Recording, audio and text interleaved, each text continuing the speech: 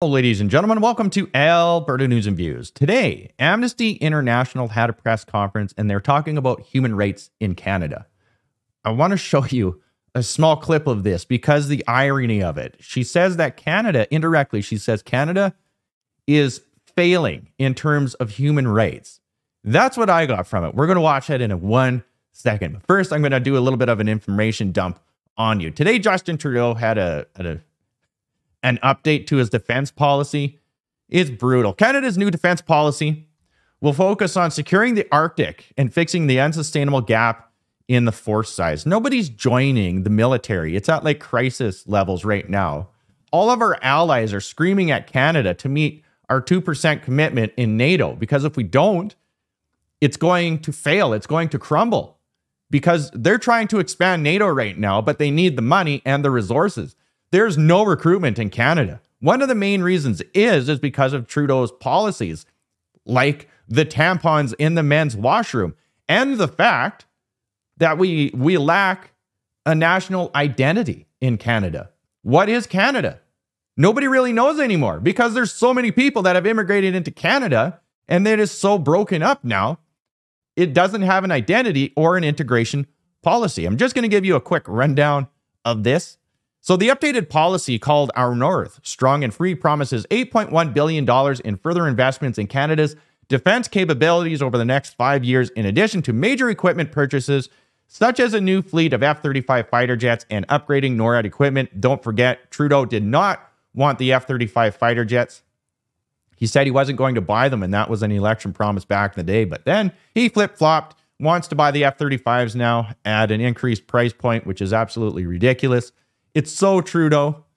Despite the new planned spending, Canada's defense spending will still only reach 1.76% of its GDP by 2030, according to the document, meaning the country still has no timeline for when it will hit the 2% target NATO members committed to in 2023. I was going to show you a clip from the press conference with him talking about that. I'm just going to save you guys. I just can't stand watching him anymore. It's just lies, lies, lies, lies, lies. And it's so bad and it's so obvious. I just can't take it. Because of stuff like this. Check this out. Blacklock's reporter, hot off the press. Remember those ventilators that Justin Trudeau bought? Those ventilators cost millions of dollars, and now they are sold as scrap metal. Pandemic ventilators bought from a Toronto company by the Public Health Agency under $169.5 million sole source contract were sold as scrap metal, the records show. Prime Minister Justin Trudeau had praised the manufacturer by name as a Canadian success story. Quote, "This is exactly the kind of innovative and collaborative thinking we need."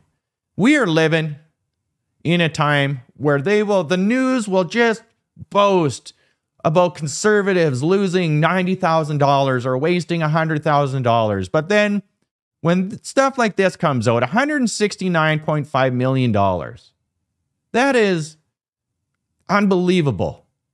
We never hear about this. Who got that money? Who got that money? It goes along the same thought pattern as, how does a prime minister make an extra $10 million in a few years on a salary of only $400,000? You know, nobody ever asked the obvious questions. Check this out, because this is just another thing. Amnesty, as you know, is the largest global human rights organization with over 10 million around the world, people around the world, and tens of thousands in Canada alone. We will be publishing our global review of human rights later this month, but our focus today is domestic and reviews Canada's adherence to its international human rights obligations. This agenda reflects that although Canada made some advances from 2022, these remain insufficient and too slow to match the glaring human rights needs across the country, particularly against the backdrop of global turbulence. More than ever, a world in turmoil demands that countries like Canada practice human rights at home, not only because it is the right and humane thing to do, but also because it is the smart thing to do. Human rights are the blueprint for a prosperous, peaceful, and sustainable society where all citizens live in dignity and in decency. This is crucial beyond Canadian borders as well. Without success at home, or by prioritizing some rights over others, Canada cannot be a credible and influential interlocutor on human rights on the global stage. And this is at a time when the world desperately needs one. Canada is not there yet, Bam. but we hope that our concrete calls are a helpful start.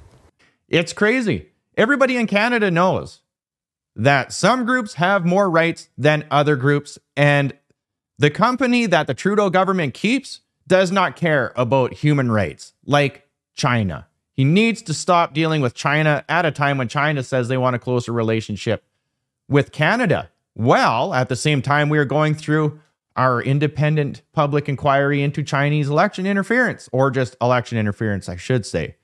It's crazy. The whole world, the spectrum of the whole world in business is changing.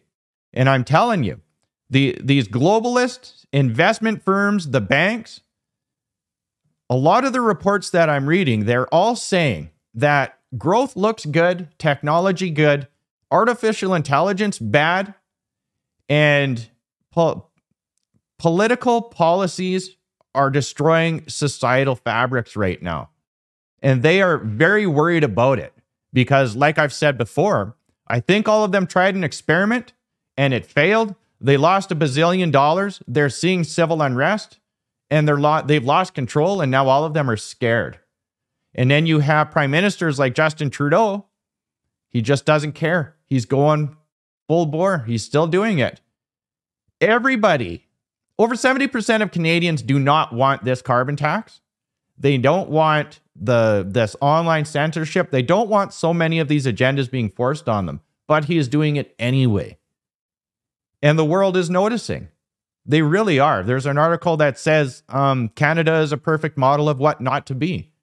They're all watching us because of the policies that the Trudeau government has implemented. They're not working and they're disastrous. I'm going to keep you updated, as always, with all of this stuff as much as I can, when I can. Follow me on Substack and Spotify.